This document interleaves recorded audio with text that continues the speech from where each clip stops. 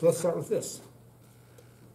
Force net, force applied plus force opposing. And listen to me. It is only the net and only the net force that equals mass times acceleration. Okay, that's the only one. Okay, out of all the forces you're going to study, net force is the only one that equals mass times acceleration. Now, what you'll see is that sometimes your net force is gravity, if that's the only force acting on it. Sometimes your net force is friction, if that's the only force acting on it. Okay? Sometimes your applied force is your net force, if that's the only force acting on it. Okay? But a lot of times you're going to see like this conflict between what you're trying to do and gravity mafia working against you, or the friction mafia working against you that you have to pay off. So if you look on this very first one, here's the semi moving along, okay, boom, right? And this thing is going to be moving along. It has a large mass. It has a large amount of inertia. It does not want to stop. It wants to keep going. So the first thing you want to do, like you get in a problem like this, you go, man, I don't know what to do. Start with the basics. Go, okay, well, I know there's gravity pulling it down, and I know I can find my gravitational force if I need it by taking mass times g. You have the mass in the problem, not a big deal. Okay? Then you also know that force normal on a flat surface is going to be the same as your gravitational force, same magnitude, opposite direction. Okay? And then the problem here comes down to the horizontal forces. Well, the truck is moving in this direction, right? And we want to stop the truck. Well, the applied force would be if you were pushing down on the gas pedal, or there was a rocket engine strapped to the truck or something like that, try and make it go forward. Okay? There's nothing trying to make it go forward. And don't confuse inertia with a force. Inertia is just a tendency to maintain a constant velocity. Okay? So does it have inertia? Yeah. Does it want to keep moving? Yeah. But that's not a force. Okay? So the only force that can possibly make this thing stop is a frictional force going in the opposite direction. So if you set up this chart, and you go force applied plus force opposing equaling force net. Okay? And you realize, well, there is no applied force because there's no engines, there's nothing like that. So that means my opposing force has to be my net force, and my net force is mass times acceleration. You know the initial velocity, you know the final velocity, and you know the distance. So you can calculate the acceleration of that truck. Multiply that by the mass, there's your net force, which is also then your opposing force. And that opposing force is going to be friction. So if you look at this and you want to find that force that's going to stop it, all that is mass times acceleration. Okay, that's it. And that frictional force is the net force because there's nothing working against it. So that answer on number 1 should be a really big number, like something times 10 to the 5th. Okay? Now, when you get to number 2, you want to calculate the coefficient of friction. So there's 2 ways you can do this. One, you can go old school, force friction over force normal. You just found the force friction. Okay, that was your answer to number 1. You know what that number is. You can find force normal by going, oh, that's the same as my gravitational force, which is mass times your gravitational acceleration. So you can take the mass times 9.8 meters per second squared and get that number and do that. It's great. It works. It's fantastic. Okay. Now, if you want to be efficient and save yourself a little bit of heartache, the other thing that you could do is realize, well, in this situation, force friction is my net force, which is mass times acceleration. Normal is the same as gravity, which is mg. My masses cancel out. So the other thing that you could do on number 2 is take the ratio of the acceleration that you found up above and divide that by g. you're going to get the same answer. So there's a couple, remember, there's three things to remember about mu. It's that it's rarely, rarely, rarely above 1. In this case, it isn't, by the way. It's never negative because it's an absolute value. And it has no units because it's a ratio of newtons or it's a ratio of something. Okay? So mu is almost always less than 1.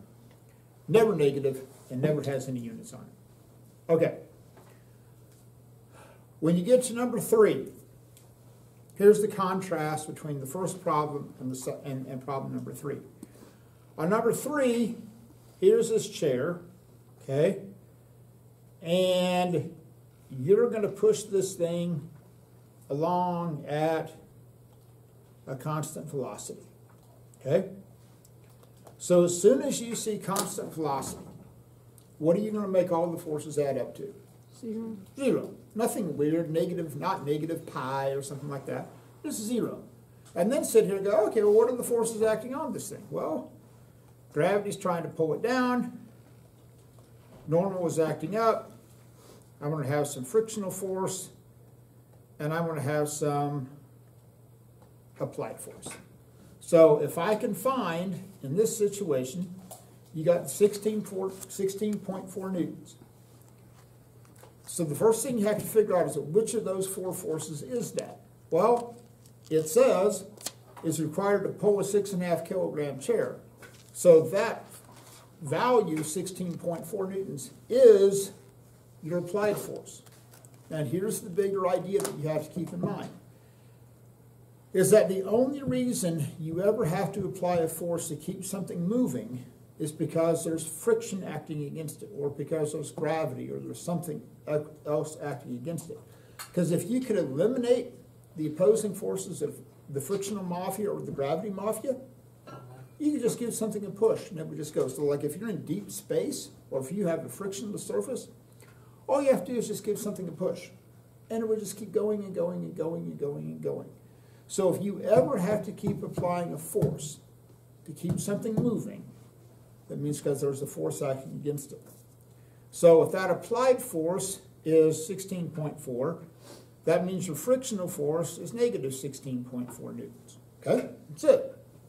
And you're trying to find mu, which is force friction over force normal. Oh, force friction, you have that number. That's the 16.4. The force normal is just the same as your gravitational force, which is just mg. So your coefficient of friction on number 3 should be around 0.3. Okay, that's an ish, but it's a ballpark around 0.3. Now, you get to number 4. You have an 18 Newton force applied to a 1/2 kilogram box at rest. What's the acceleration of the box? So, number 4 is the easiest problem on the entire assignment. Okay? Here's this box. You're going to apply a force of 18 newtons. Yes, gravity is acting down. Force normal is acting up. But I don't care about those because that isn't in the direction of motion. So unless you're given information, which you're not, about being able to calculate the opposing force of gravity or the frictional mafia, you just go, oh, 18 newtons. That's my net force. Divide that by the mass, there's your acceleration. So your acceleration on number 4 should be between 10 and 15 meters per second squared. It is the easiest problem on the entire assignment. Just take 18 newtons and divide it by the mass. That's all you have to do. Okay? It's all you have to do. Do not make this difficult. It's the easiest problem on the entire assignment because there's nothing working against it. Now, when you get to number 5, okay? So in number 5, we're going to up the ante. It's the same 18 Newton force, but now I've given you the coefficient of friction. So now you have to be able to calculate how much frictional force there is acting in the opposite direction that's going to oppose that. So you have to figure out, hey, how much money do we have to pay off to the gravity mafia? Okay? That's what you have to figure out. So in this situation, you're going to go, oh, mu times force normal equals your force friction. That's the same as Fg, which is mu mg. Okay? There you go. So I've given you mu, You know what the mass is, you know what G is, multiply the three numbers together. So that answer to number 5 should be around 8 newtons. Okay? It's an ish, but it's something around 8 newtons. So here's the setup. Here's this box, and this is this battle that's going on. You have an applied force of 18 newtons. Okay? That's trying to make the box go. The frictional mafia is acting in the opposite direction of about negative 8 newtons. Okay? So you have 18 newtons. You have to pay $8 to the gravity mafia. You have $10 left over. So that's your net force. That's what's left over to actually make the box move. Okay? So your net force, oddly enough, on number 7 is around 10 newtons. Okay? And then you're going to take that net force and divide that by the mass to get that acceleration, which should be less than your answer to number 4, because on number 4, you didn't have to pay off the gravity mafia. On number 8, you do have to pay off the gravity mafia, so you have less money left over, so therefore you don't get as big an acceleration. Okay? Makes sense. Now, on these diagrams, okay, these are drawn to scale. I want to see, hey, Mr. Burkham, I let 2 centimeters or 3 centimeters, whatever that is, equal 1 newton. Okay? I want to see, you have to show me what that scale is.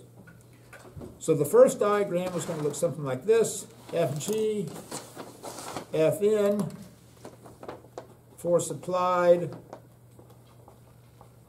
force opposing. Okay? So the first diagram is going to look like. Draw it to scale.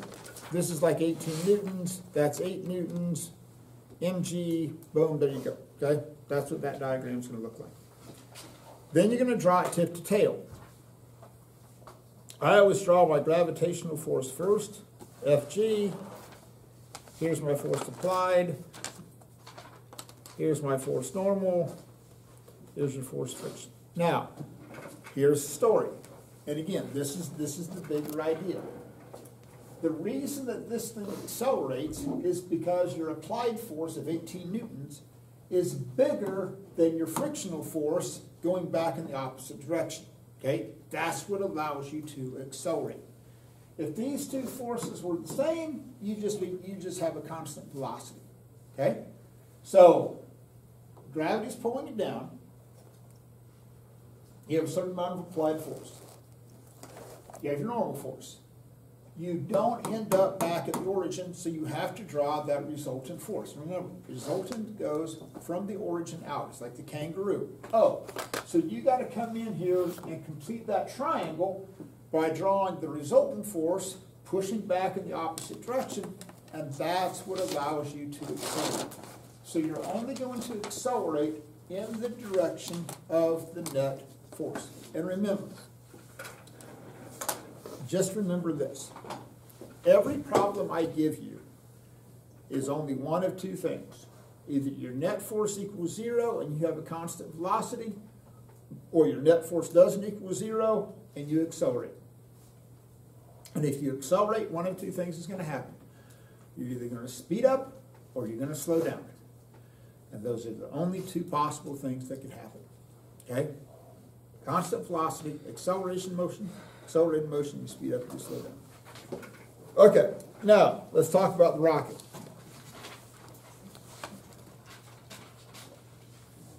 So here's the rocket. You've got an upward force of 129 newtons. And it has a mass of, whatever that is, mass of 5 kilograms. Now, I promise you, I'm going to give you a problem like this on the test. Okay, it's going to be in the bottom of the front page. Tell you exactly where the problem's going to be. Okay, the first one like this. That's where that's going to be. And here's what you're going to do wrong. I'm going to ask you to find the acceleration. And you're just going to take 129 newtons, and you're going to divide that by 5 kilograms, and you're going to go, oh, there's my acceleration. Mr. Burkham physics is easy. Force equals mass times acceleration. Okay?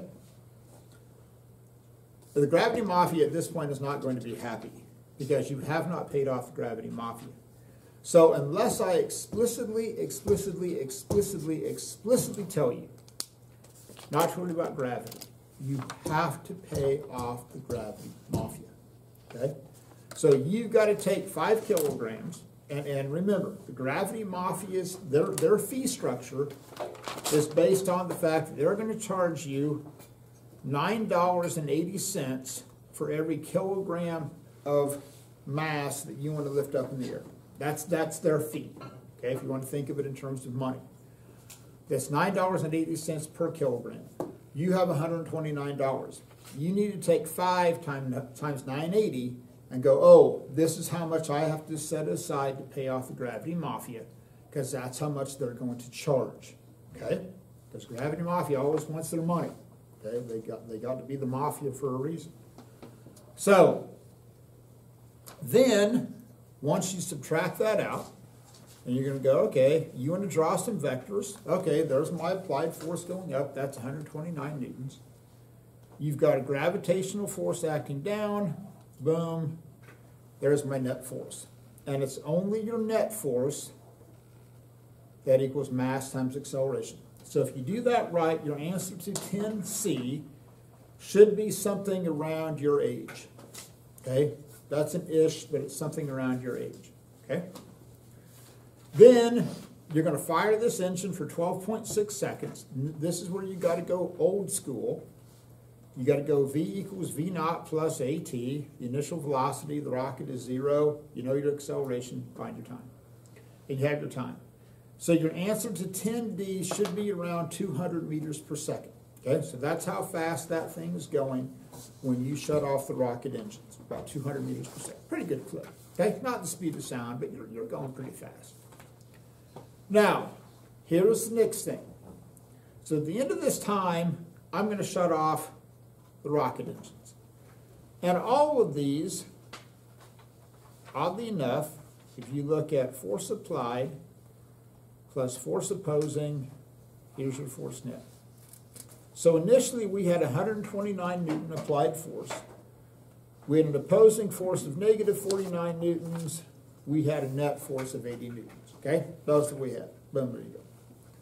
Now, at the end of 12.6 seconds, we shut off the engines. So Jack, I shut off the engines. What's the value of my applied force?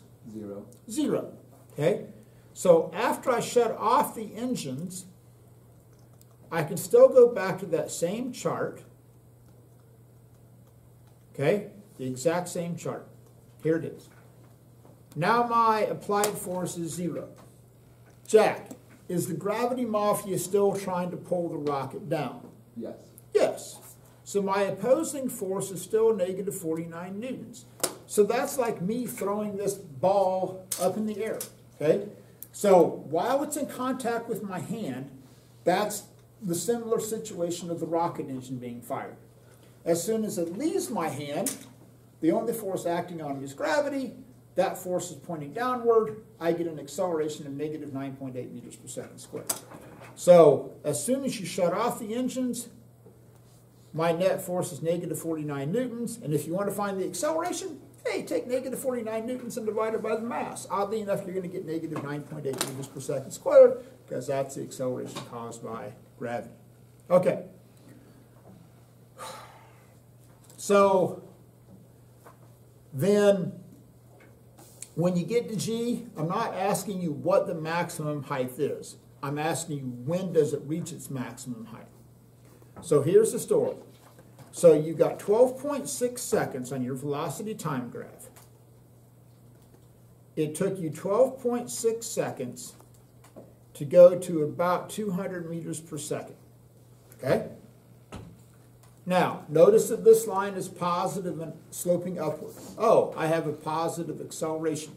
That's your answer to number 10C. So you want to write down the net force and you want to write down the acceleration during that time. Now, at this point, I shut off the engines. Now, here's the story. And this is going to be important in terms of the lab that you're going to start today. If you look at a velocity time graph, and this is a logic problem, you look at a velocity time graph, the slope of a velocity time graph gives you acceleration. Okay? And net force equals mass times acceleration. So if you see a change in the slope, not this change in sign, okay, but if you just see the change in the slope of a velocity time graph, that means you're changing the acceleration. The only way you can change the acceleration is to change the net force. Okay, so this is a logic problem. So if you see a change in the slope on a velocity time graph, that means you change the acceleration. The only way you can change the acceleration is to change the net force. Okay? And the only way you can change the net force with a rocket is to change the applied force. It's just like with the helicopter. If I want the helicopter to accelerate upward, I'm going to give it more throttle. If I want the helicopter to accelerate downward, I'm going to give it less throttle. Okay? So by changing the applied force, I change the net force. By changing the net force, I change the acceleration. So you shut off the engines, this line begins to slope down here like this, okay? And keep a running clock, okay? So you have 12.6 seconds plus the additional time it takes to reach the maximum height, okay?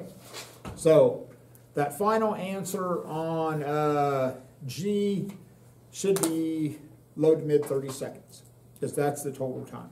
And that's when this is going to cross 0. Okay? Anything else on the assignment? Hopefully that clarified a whole bunch of things. Hey. Unit 12. I can talk about that. So let's look at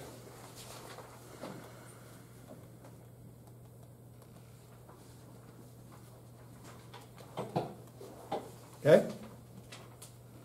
So your engines can only apply so much value. So your force applied is a fixed value. Okay, that's it. You can't change that, right? That's a certain number. Based upon a certain rocket, this is a certain number. Okay? Now, what's creating, so here's your rocket. Okay? So you have a certain amount of force applied. Okay? True? So what's creating the opposing force? The gravity mafia or the frictional mafia? Gravity. Gravity mafia. How does the gravity mafia figure out how much money that they get paid? What's their formula? Yeah. mg, right? So if you can reduce the mass, you reduce the amount of money you have to pay the gravity mafia, right? So if this is a fixed value and I reduce my applied force, what happens to my net force? It becomes larger. So then you get a bigger net force, right? Now, net force also equals mass times acceleration. True? So the advantage of decreasing the mass is that it's actually a twofold bonus.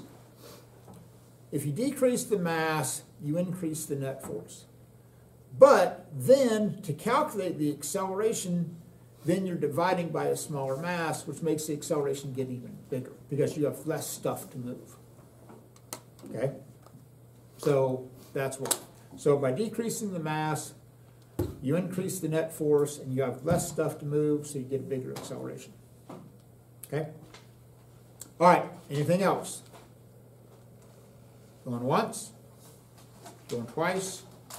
So make sure, I beg of you, on those diagrams for the rockets, you should have 3 distinct set of diagrams for those rockets. When the engine is being fired, then when it's approaching maximum height, and then when it's starting to fall from that maximum height. So you can do them on that blue paper, you can do them on another sheet of paper, I care not. But just make sure that I know which diagrams are which. Engines fired, on the way up, on the way down. On the vector diagrams, make sure that I see your scale, okay? You should have 4 forces labeled.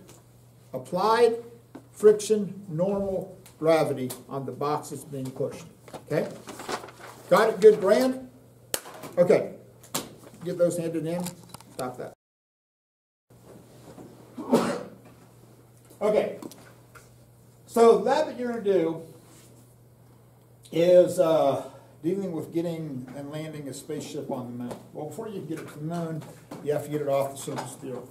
So this is kind of a cool animation because it shows you the different ways that rocket engines work, depending upon the situation and what you want to do.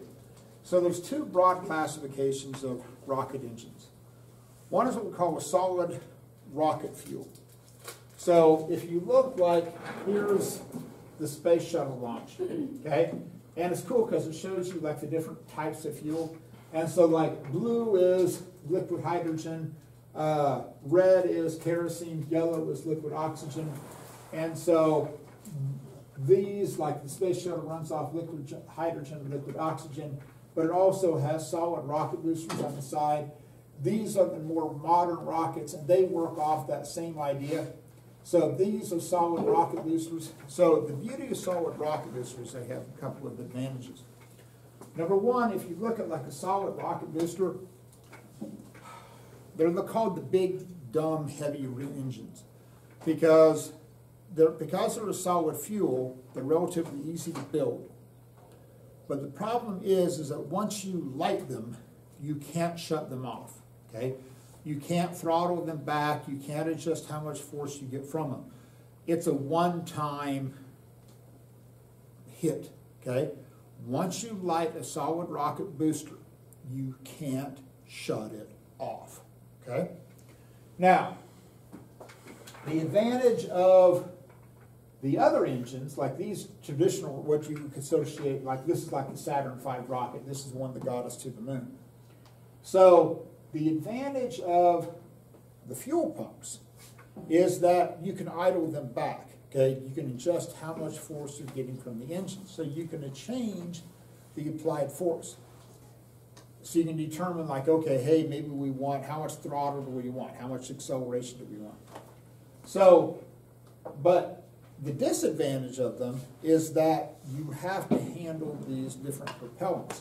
So if you look at the space shuttle engines, right here on the back of the space shuttle, they operate off of liquid hydrogen and liquid oxygen. Okay, so to give you some idea, liquid hydrogen is, and they always want to run off liquid, okay, mainly because of the fact that in a given amount of space, as a liquid, you can have a lot more molecules of hydrogen or oxygen gas in a liquid than you can as a gas, okay? That's the advantage of it. Now, the disadvantage of it is that it's really, really, really, really, really, really, really cold. So liquid hydrogen is the second coldest liquid on Earth. Liquid helium is the coldest liquid on Earth. Liquid hydrogen is the second coldest liquid on Earth. And that's a whole discussion in AP chemistry about why it's so cold, basically because hydrogen isn't very sticky, so to get it as a liquid, you have to get it really, really, really, really cold.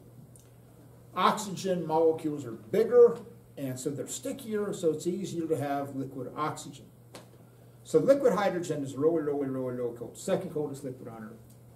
So when you combine liquid hydrogen and liquid oxygen in these pumps, here's the problem, is that these pumps have to handle really, really, really, really, really, really, really cold liquids, okay? Liquid hydrogen, second coldest liquid on Earth. So if you've ever seen what happens when it gets really, really cold outside, it's metal contracts, okay, because it's really, really cold. But when metal heats up, it expands. And so here's the problem with these engines, is that the engineers have to be able to handle the pumps that contain liquid hydrogen and liquid oxygen, or liquid kerosene, okay, whatever the case may be. Especially the liquid hydrogen, second coldest liquid on Earth. But after it ignites with the oxygen, and you all saw that on Friday when I set off that hydrogen balloon, okay, and that was just a small amount of hydrogen, okay, and that got a pretty big explosion from that little bit of hydrogen. Well, and also for those of you that were close, you felt that heat. It's like, whoa, right? Because that's what you want as a rocket fuel. You want a fuel that will, when it ignites, it expands, and that's what pushes that rocket engine up. So if you look at these pumps, they have to handle liquid hydrogen, second coldest liquid on Earth. Once it burns with the hydrogen and oxygen, that temperature goes up so high that that temperature is hot enough to boil iron. Okay, not melt iron, not get it glowing hot, to boil iron. Okay, so imagine I gave you this iron cart and said, hey, boil this thing.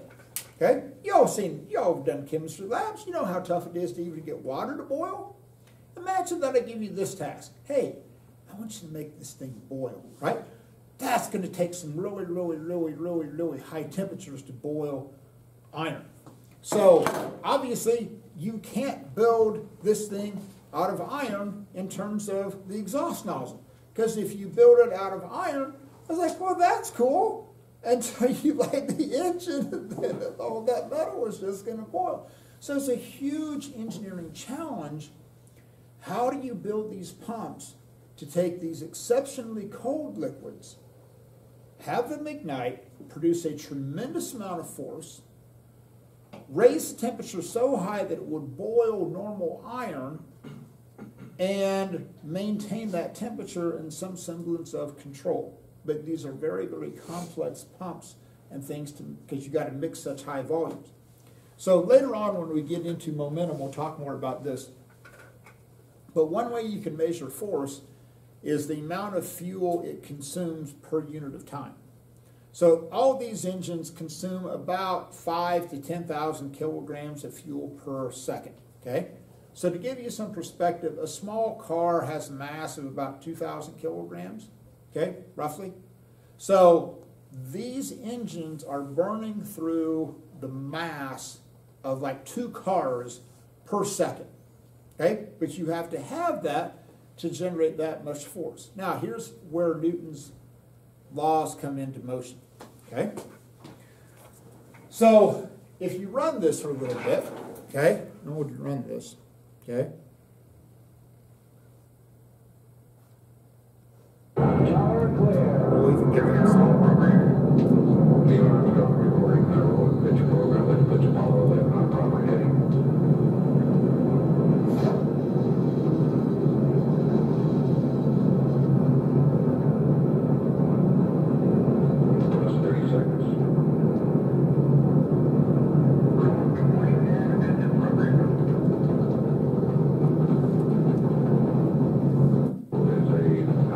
Okay, now, look at this from Newton's laws of motion.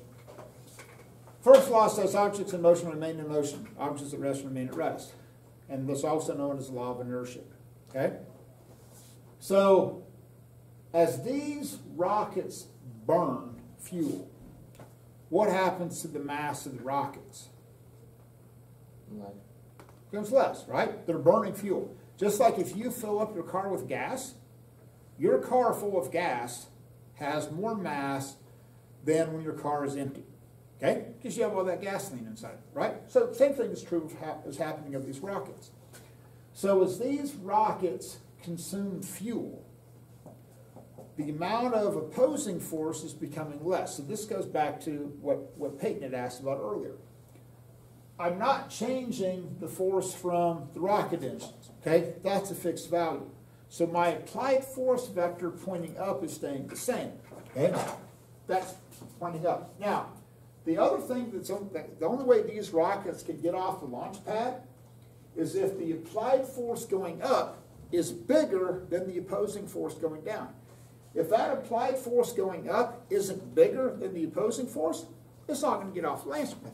So like, let's say, for example, Carson is down in the weight room, okay? And she's trying to lift 400 pounds, okay? Right? 400 pounds, solid, right? 400 pounds. So if she grabs a hold of that barbell, she's going, ah, right?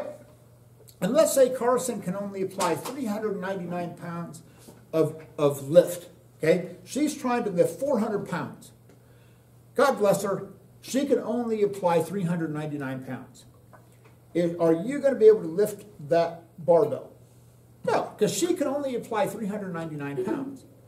But if she could apply 401 pounds, if you could apply 401 pounds, would you be able to lift the barbell?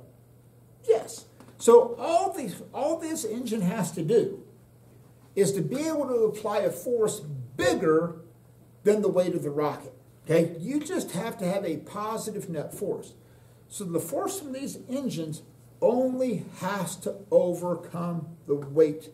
As long as it does that, you're cool. Now, if you don't, a rocket's not going anywhere. You could have the most impressive engines in the entire world. Fire, smoke, okay, all this stuff, right?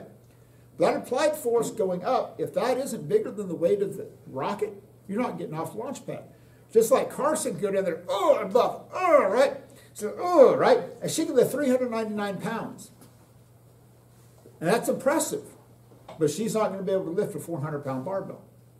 But if she can apply 401 pounds, then she's going to have a positive 1 pound net force. She can lift the barbell. Okay? So the same thing is going to happen with these rockets. The applied force going up just has to be bigger than the opposing force going down. So what's going to happen is that as these rocket engines fire, they're consuming mass. So Newton's first law says, oh, hey, that's the law of inertia. Okay, first law says that you're decreasing the amount of force. Cool. Okay? Because, excuse me, you're decreasing the amount of mass because you're burning through it. So the inertia is becoming less. Okay? Second law that says F equals ma. Now, this thing, of all three of the laws, in terms of rocket science, the second law is the most important. Because it says F equals ma. But remember, that's your net force. So as you burn through the fuel, you have the same amount of upward force. The opposing force is becoming smaller and smaller and smaller because you have less and less mass to accelerate. Oh, right. I have less of an opposing force. So Carson, trying to lift this thing, the longer she lifts, the mass of that barbell actually becomes smaller. It goes from 400 down to 390, down to 380, down to 370, down to 360. Okay? And that's, oh, now I can lift it easier because the mass has become less. Okay? So, in terms of F equals ma, you have to understand both sides of this. The net force, okay, the net force is becoming bigger because you have less than an opposing force. The mass is becoming smaller because you have less stuff inside the rocket. So your acceleration actually increases. So if you were to look at a graph of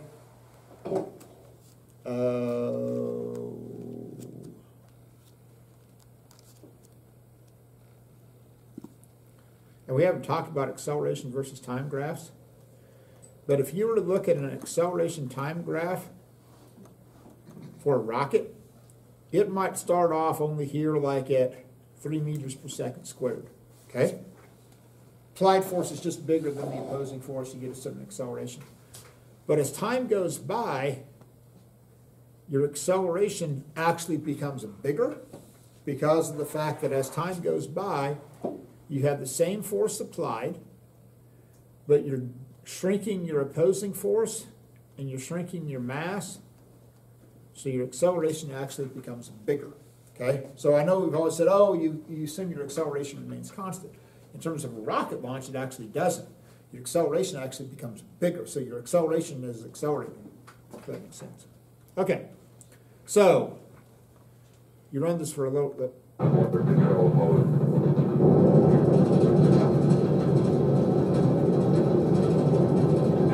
2 miles.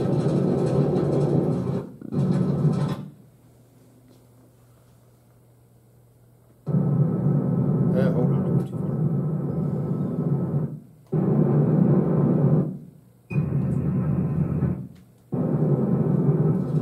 23 miles downrange, standing by for summer rocket booster separation. Ready. Why did you move?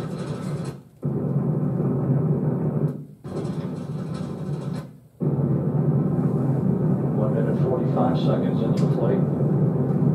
Discovery 22 miles at altitude, 23 miles downrange, standing by for summer rocket booster separation.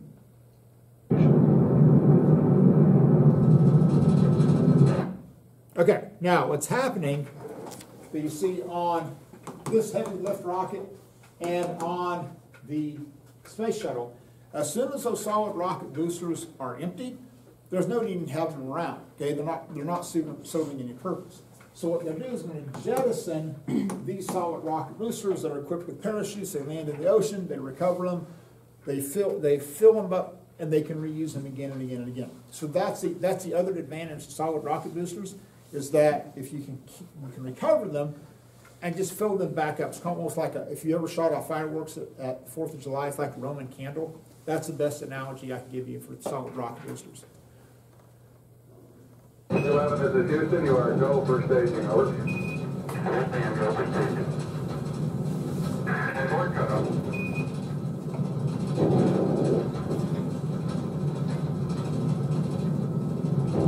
Let's get to one other point here.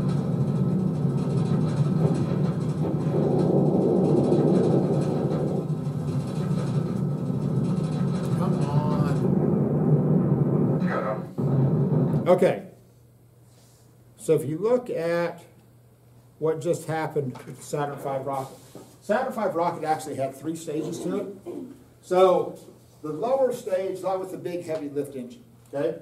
That got us almost into orbit. And to the point that, and we'll talk about orbit later on, and if you're in orbit, all that means is you're just in a state of free fall around the Earth. So then they've got the second stage and the third stage. This part of the rocket is actually where the command module is, which we need to know from the lab. So the command module they actually took and landed on the moon was actually this little bit right here. So out of that entire Saturn V rocket that went to the moon, the only thing that returns back is the very top of that capsule. Everything else gets jettisoned, gets burned up, gets left on the moon. The only thing that returns is that tiny little capsule right up there at the top. So the purpose of the second engine is they fire the engines and they've got to shoot us from the Earth's orbit into the moon's. We'll talk more about that later. Space shuttle stays in near Earth orbit. This would be like launching a satellite. So you'd have a satellite up on here. So if you look at like, hey, how does my phone keep track of where I am? We'll talk more about this. But your phone keeps track of where you are based upon what's known as a GPS satellite, global positioning satellites. And we have a whole bunch of them that circle around the Earth. And you're always sending that signal off of those satellites, and that's how you know where you are. And this is going to be the same thing. That's just going to lift the satellite up in the air. Okay, so got the idea. Now,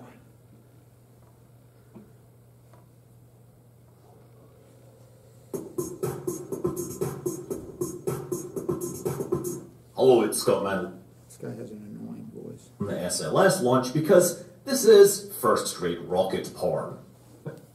This is all still very relevant because... Okay, so let me just kind of point out the differences in the fuel and how you can tell. So this is nice because it shows you that this contrast. So if you look at launching the space shuttle, it's important how they did the sequence.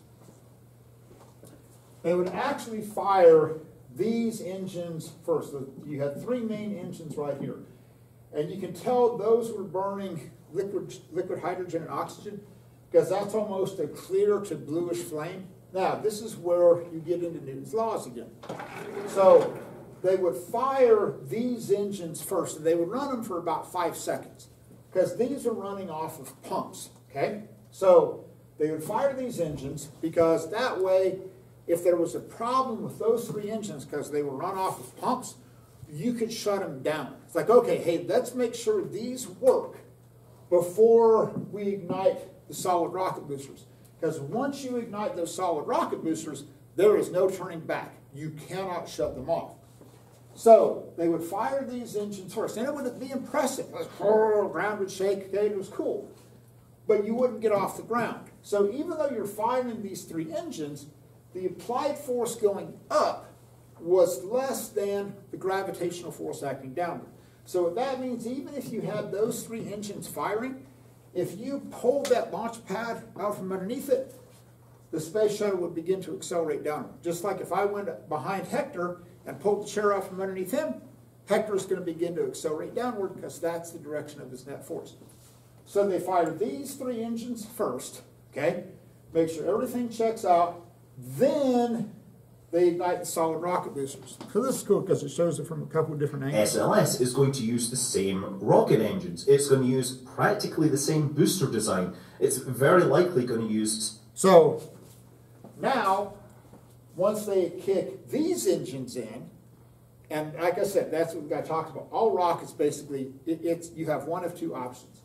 You either have pumps that run liquid fuels, or you have solid rocket boosters. So this, in contrast, these engines actually burn a compound called aluminum and iron oxide. And so that combination, when it ignites, produces a very, very distinct, very, very bright flame. So this is also how you can tell the difference between the types of flame that you have. If it's a clear blue, hey, you're burning hydrogen and oxygen. If it's a dark yellow, that's a solid rocket booster engine. Okay.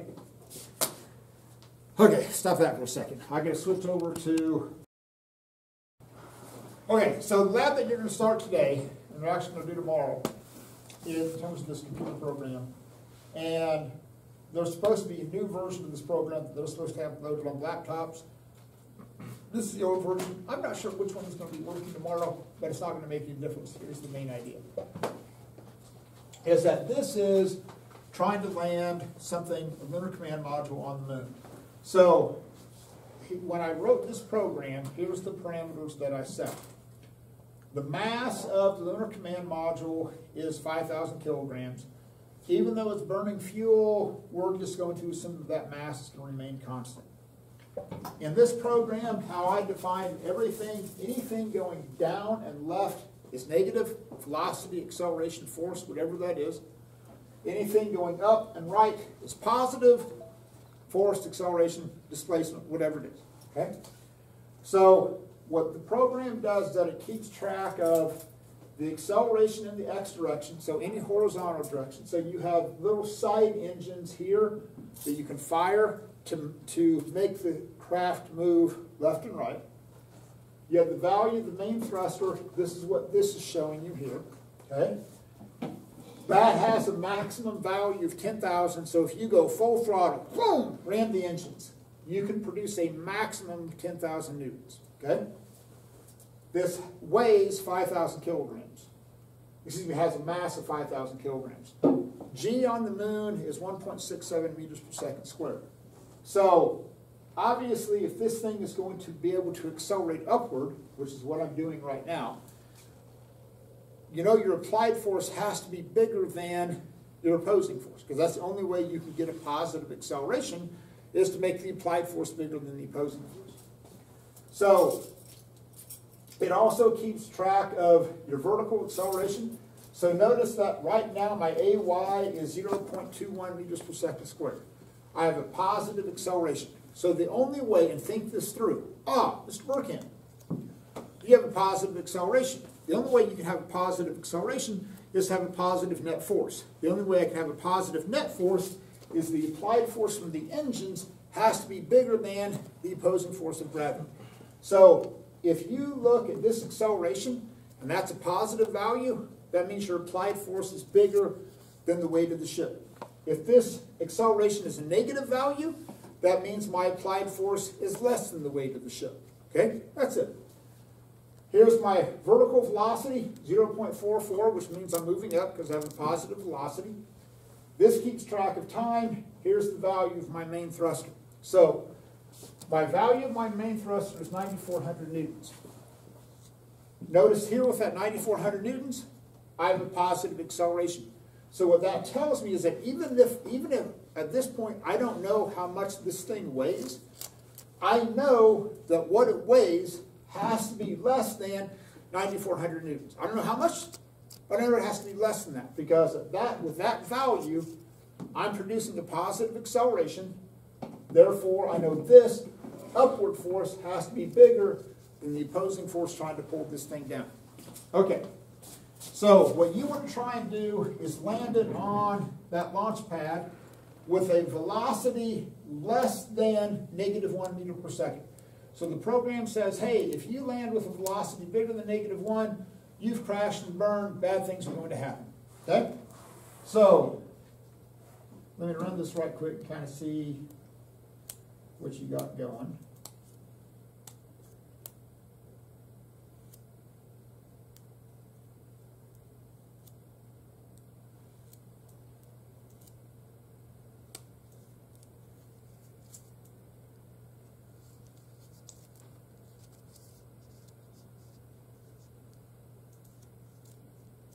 Stuck it. Okay.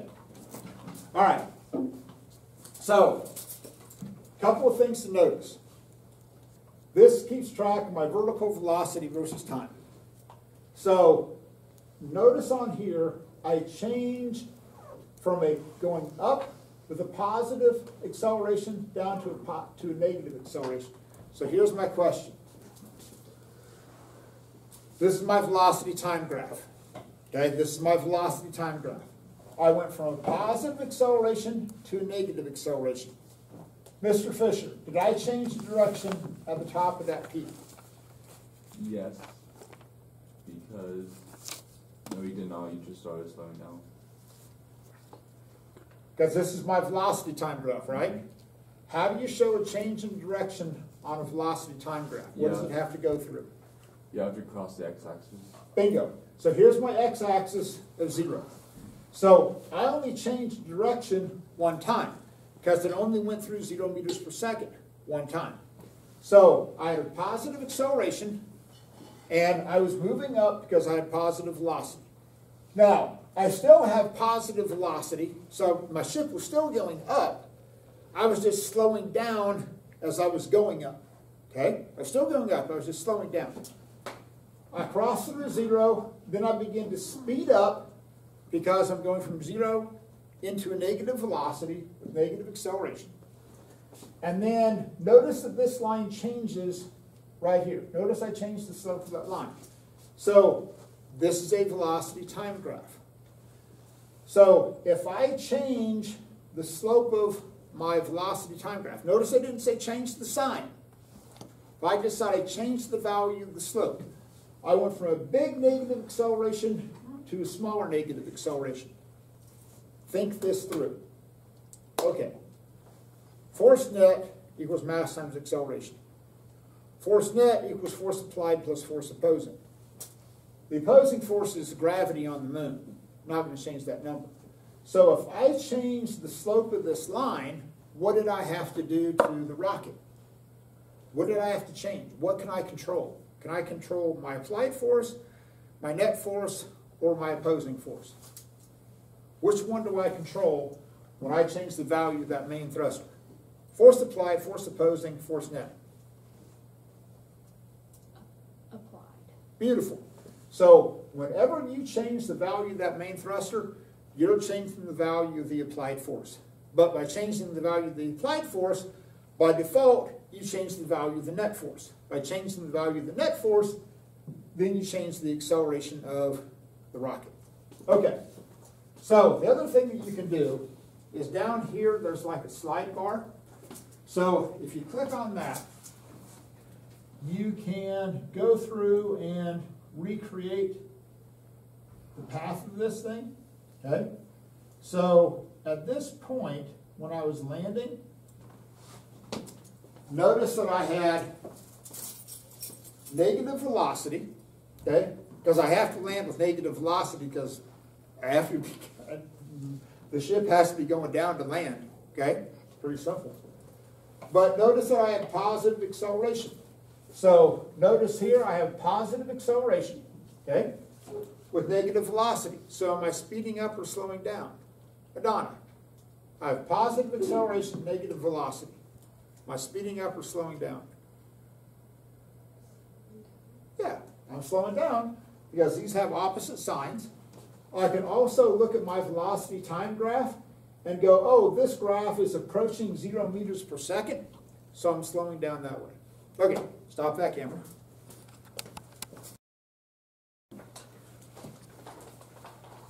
Okay, so what I have on the lab for tomorrow, there's going to be two distinct. We're just going to start this today. We'll finish it up tomorrow. So up here, I've given you the parameters of the lab. Gravitational acceleration on the moon, negative 1.67 meters per second squared. Mass, 5,000 kilograms. Anything up and right is positive. Anything left and down is negative. Velocity, displacement, acceleration doesn't make any difference. So, just like I guarantee you, NASA, before they turn you loose on flying something, you have to be able to prove that you understand Newton's laws of motion. Same thing's going to happen with me.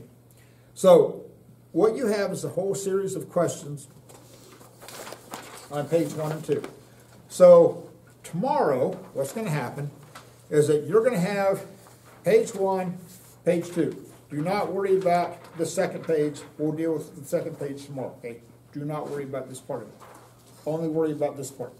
So by tomorrow, you're going to come up to me and go, Mr. Burkamp, here's my proof that I know Newton's laws of motion. And I'm going to look through it, and if you need to change anything, which is often the case, then I'm going to say, hey, go back and change this, because I want you to have this right before you actually start the program. Okay? Now, pay attention to a bunch of things. So down here on number 8, I said, worst case scenario, you're traveling at negative 1.22. Forcing yourself a complete engine failure, what velocity do you land on the moon? Okay? So notice on number 8, you got to go old school. You've got to use that equation, okay, because you don't have time. On number 6, I asked you to make a free body diagram sketch off to the left, okay? When you get to question number 9 on the back side, you have to make another free body diagram. So on every one of these problems, start with the idea that net force equals force applied plus force opposing. Now, you're going to have to deal with horizontal motion as well, okay? On the moon, there is no atmosphere, okay? So horizontally, there is no mafia, okay? The only mafia that exists on the moon is gravity, okay? That's it. And they're not as strong as they are on Earth. So your only time you're going to have an opposing force on the moon is when you have gravity. If you fire the side engines left and right, there's no error, there's no wind resistance, there's no Martians, and there's no alien squirrels, nothing. So when in doubt, start with the idea that net force equals force applied plus force opposing. Okay? Start with that idea. Okay, stop that. We're done.